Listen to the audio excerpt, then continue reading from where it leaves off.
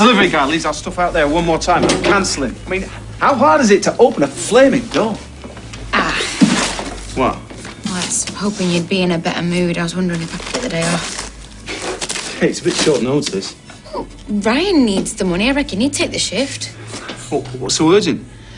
Rana and I have had a cancellation at the fertility clinic, so... But it's okay. We'll rebook. Oh, no, it's fine. You should go. Really? Yeah. Ryan might as well actually earn the money rather than Michelle just give it him. It's one of the things we're arguing about. Things okay with you and Shell, though? Yeah, I suppose so. If you need to offload. Well, it's just that for a while now, I've been saying... Oh, yeah. Hey. Morning. Right, I'll make a start on this lot, and good luck for later, yeah? What's all that about? Oh, she wanted the day off. She's got some surprise day out planned for Rana. I said Ryan would cover. Right.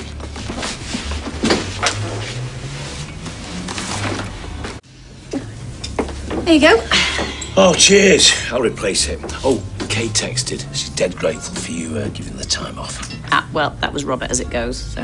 Well, it was just there was a cancellation, so... Cancellation?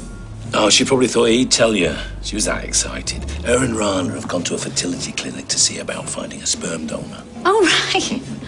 Oh, well, I'll get off then.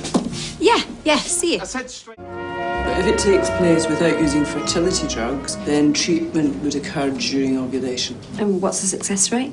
The nurse will give you a pack with all the facts and figures, but do bear in mind that a pregnancy is more likely if the treatment isn't as a result of fertility problems. So, lesbian couples and single women tend to enjoy a higher than average success rate.